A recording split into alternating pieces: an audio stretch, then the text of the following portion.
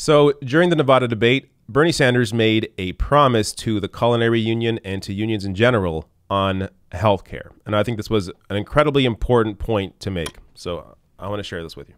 Leaders are warning their members about that your health care plan will take away their health care plan, take away private insurance completely. There are some Democrats who like you a lot, but worry that this plan, Medicare for All, is going to take away private insurance and that it goes too far. Are they right? No. Let me be very clear. 2 points. For 100 years, from Teddy Roosevelt to Barack Obama, this country has been talking about the need to guarantee health care for all people. And yet today, despite spending twice as much per capita, Chuck, twice as much as any other major country on earth, we got 87 million who are uninsured or underinsured. We got over 60,000 people who die every year because they don't get to a doctor on time. We're getting ripped off outrageously by the greed and corruption of the pharmaceutical industry, which in some cases charges us 10 times more for the same drugs because of their price fixing. 500,000 people go bankrupt every year because they can't afford medical bills. So let me be very clear to my good friends in the Culinary Workers Union, a great union. I will never sign a bill that will reduce the health care benefits they have. We will only expand it for them, for every union in America, and for the working class of this country. Senator Warren, you... So this is a great moment because Bernie is as clear as you can possibly be when it comes to healthcare and the culinary union, which has a really good healthcare plan if you're a full-time worker and work a certain amount of hours and actually have the healthcare guaranteed to you. That Medicare for All doesn't reduce your benefits, it only expands your benefits. Like, this point has to be made over and over and over again. If you have a healthcare plan through your employer, through a union, all Medicare for All does is replace it, and in every case either matches the benefits you have or expands them. You're not getting reduced benefits that you currently have through an employer or a union.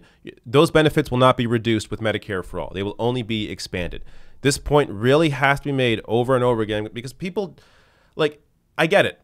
Americans don't know this because they don't understand how single payer actually works. But as someone who's lived in a single payer system, having healthcare guaranteed to you, what it means for unions is that unions no longer have to negotiate healthcare.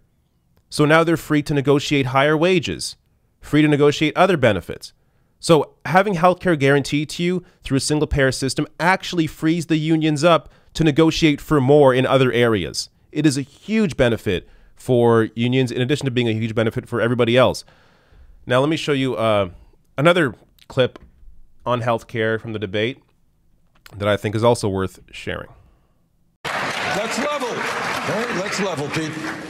Under your plan, which is a maintenance continuation of the status quo, can I finish? The average American today is paying $12,000 a year. That's what that family is paying. 20% of a $60,000 income, $12,000 a year. Highest prices in the world for prescription drugs. Just the other day, a major study came out from Yale epidemiologists in Lancet, one of the leading medical publications in the world. What they said, my friends, is Medicare for All will save $450 billion a year. Because we are eliminating the absurdity of thousands of separate plans that require hundreds of billions of dollars of administration. And by the way, ending the $100 billion a year in profiteering from the drug companies and the insurance companies. Bernie's exactly right. And you know what is really disgusting about this clip is that Pete Buttigieg also knows this. A year ago, he was discussing how Medicare for All was the compromise. What is Medicare for All? It's a compromise. I mean, in the UK, you got national health care. That would be the left wing, the true left wing position. The true right wing position is free for all corporate. And the compromise position is a single payer system where you have private doctors but a public payer. We've got to stop allowing the right to move the goalposts. He was on Morning Joe discussing how Medicare for All is the compromise.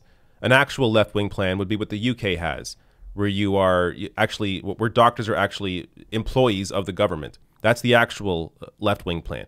Here, single payer is the compromise. Yet here now, Pete Buttigieg, because of, as I showed you, in another story, but also showing you in this story, as he attacks Medicare for All, Mayor Pete gets campaign cash from healthcare executives. Like, check out Sludge has done a great breakdown into this. Here are some examples just from Q3 2019. But Alex Koch here, shout out to him, great reporting. But this is why Pete is now against Medicare for All. It's not because he actually thinks Medicare for All is going to be so expensive or somehow ruin healthcare for people. No, it's because he's being paid to be against Medicare for All. And as somebody, as I've said, who lives in a single payer system, it's just obvious. You take out the profit-making middleman, of course costs come down. You take out these executives, these healthcare executives making, you know, billions, millions and billions, of course costs come down. Like, this should be obvious.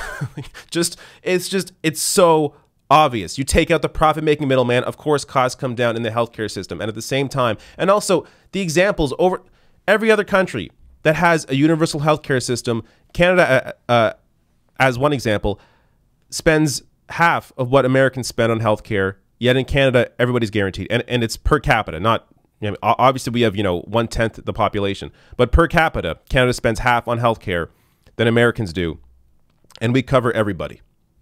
Like, what does that tell you?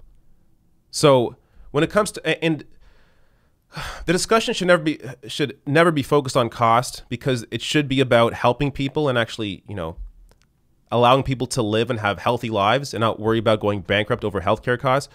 But when we do talk about costs, understand the facts are also on the side of Medicare for All, and anybody fighting it, they have a reason they are fighting it. And the reason is always financial. They are somehow financially benefiting or politically benefiting from being against Medicare for All. It's not because they're honest. It's because they are lying. Pete Buttigieg here is completely lying, and Bernie Sanders, as always, is being authentic on this issue of healthcare.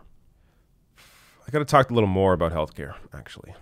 The other benefits: freeing you from your employer, allowing you to go back to school, still have healthcare, start a business, have healthcare. Everybody on the same plan. Freedom of choice when it comes to doctor, because there's no in, out of network, no out of pocket expenses.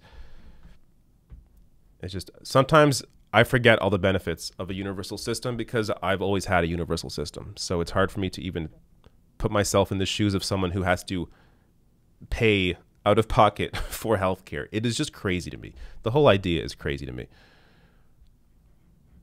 And it will, once Americans have Medicare for All, once you have a healthcare guarantee to you, you will look back on clips like this in 10, 20 years and just marvel at the fact that this debate was once going on, and it wasn't already obvious to everyone that Medicare for All was the way to go. Just like any time you make progress, you look back and think, how did we not see this before? And hopefully you'll look at clips like this and be like, wow, David was telling us the whole time. We just had to listen to him. But obviously not just me, but a lot of us have been arguing for this.